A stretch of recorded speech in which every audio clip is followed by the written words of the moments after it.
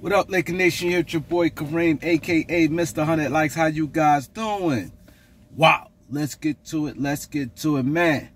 First and foremost, I'm gonna give all you guys a shout out, man. You guys been great. You guys been very patient. You guys very understanding, man. I haven't been really going live. I don't know what's going on with my StreamYard with my computer. I only could go live when I'm, can't add nobody. Not with the StreamYard, the YouTube live. But you guys been very patient. I definitely want to give you guys a shout out. I saw a lot of my Laker family in the comment section on the Beat 139 interview yesterday. That was out of this world interview yesterday. And on Wednesday we had an out of this world interview on the Beat 139. You guys been great. Y'all been very supportive. Appreciate that. The season is creeping around and we gonna talk basketball. And like I said, I got a lot of things that I'm working to try to get this channel really popping. So I want to come out right when we do the live, and then we want to be consistent here and on. But I want to talk about this, man. And this is more comment-based video and what you guys' opinion, because there's really no right or wrong answer. I'm asking you guys. I really want to save this for a live, but I've been trying to go live, but we can always do this again. Who out of all the new Lakers, who do you think gonna have the biggest impact of the Lakers?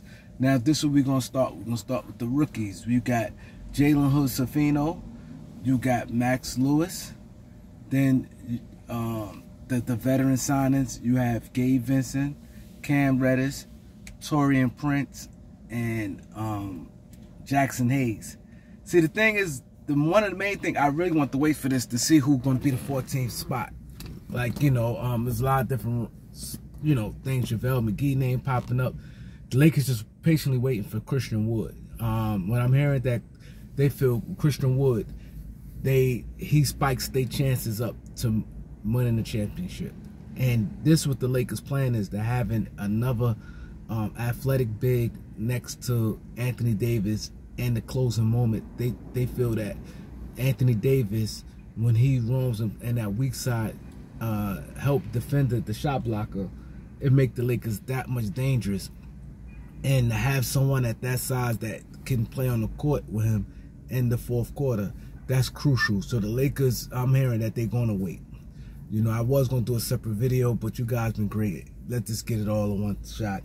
I'm hearing the Lakers going to wait all the way down to Christian Wood. There's a few options that they like, that they will settle on. They feel the gap is not that big of a difference. Like, let's say Christian Wood off the board. Anything else, whoever they have to settle for, it's worth the wait. When I'm hearing as far as like the JaVale McGee's, the Tristan Thompson, the Oubre Gabag, I forgot how to pronounce his name. And a few other guys that's out there, they feel that's going to be out there remaining. I'm hearing that don't rule out Boogie Cousins. I'm hearing that he's in good shape and he's in contact with Anthony Davis. And the Lakers has not ruled out Boogie Cousins. It's more of a wait and see thing.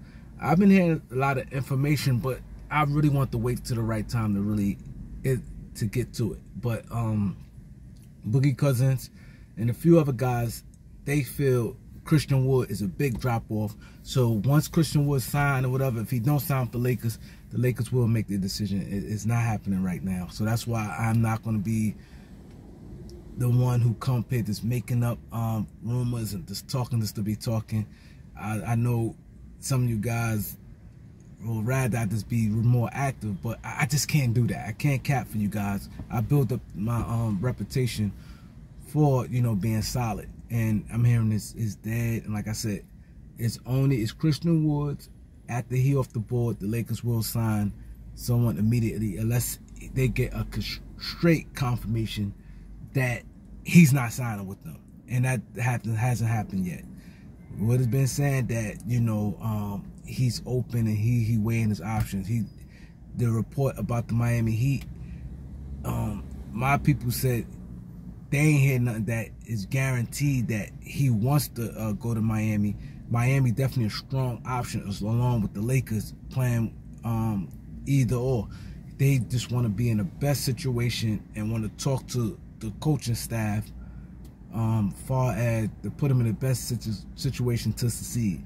I'm also saying Christian Wood is motivated by finances, because we all know that once you get that minimum contract, it's hard to shake that. So that's something that they really not trying to do. Yeah, so this video a little longer than what I thought, because I was going to bring something about Kelly Oubre. I'm talking about Kelly Oubre in another video. But who do you guys think going to have the biggest impact? I'm going to just break down the guys' game real quick and, you know, tell you guys what I think. Now, when it comes to a guy like Jalen Hood-Schifino, he's really not going to get off the court much unless it's an injury. But good news, I ain't going to say good news, but guys, D'Lo has a history. He hasn't shown that he's an 82 game guy. So D'Lo in his career, he's been missing games. So Hood-Schifino has a strong chance of getting some minutes there. So it's possible he has an NBA body. He played pretty much under control. You just never know what can happen. You know what I mean? When some guys miss games. You know, that's why they say, like in football, the quarterback miss games, backup quarterback come in and may play good for 2 straight Sundays. He's in a good shape. But Max Lewis, I don't see him really. I think he's gonna spend you know, half the time in the G League. I really don't see him getting any minutes, because the Lakers have so much depth at his position. So I don't really see him getting any minutes. So I don't think he don't have too much of a factor. Then you got Cam Reddish. Cam Reddish definitely have a good chance, because he could play the 2 and the 3. He got some chances to play. Then he's super talented. He brings a skill set that no other player on the Lakers brings. So that's what's going to help him. His skill set, nobody else do. Like I said, talent-wise, skill set-wise, he's the most... Oh, she almost killed that squirrel. He the most talented player. So he has a chance of playing on that note, just because, like I said, he's tall. So if the Lakers go on a small lineup, having him in there playing a certain position, you might tinker with him. I'm hearing that he want to prove his playmaking skills, ball handling skills. He spoke with Magic Johnson, and he really loved to be a 6'8" point guard. But Cam Reddish is really doing a lot of little twinkling with his game, and he has a real good chance of being a major impact for the Lakers. Then you have Gabe Vincent. He's strictly the backup point guard for D'Lo, but the thing is, what I said about Hood-Schifino.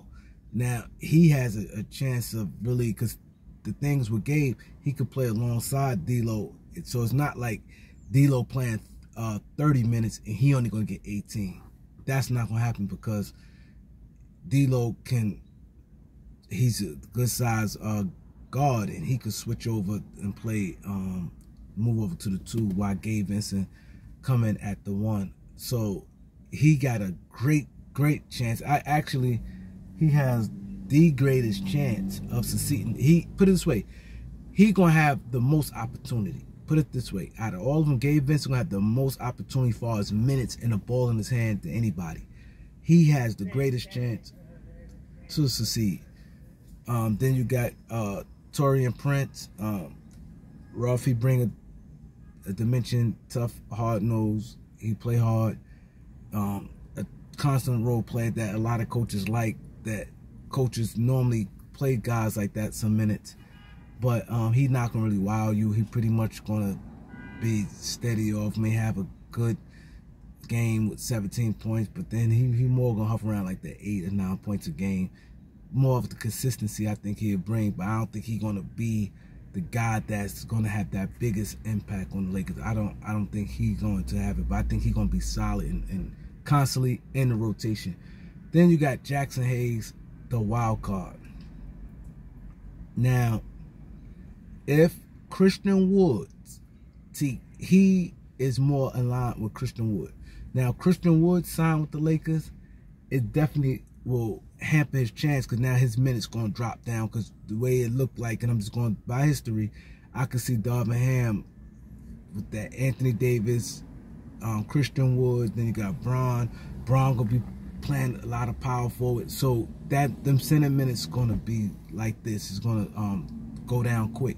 So I think that he hurts Jackson Hayes more than anybody, because if Christian Wood, like I said, play him, then you got him and AD and Braun, I could see them doing a lot of rotate. AD playing some center minutes, Woods playing center minutes, and Jackson Hayes gonna get crumbs.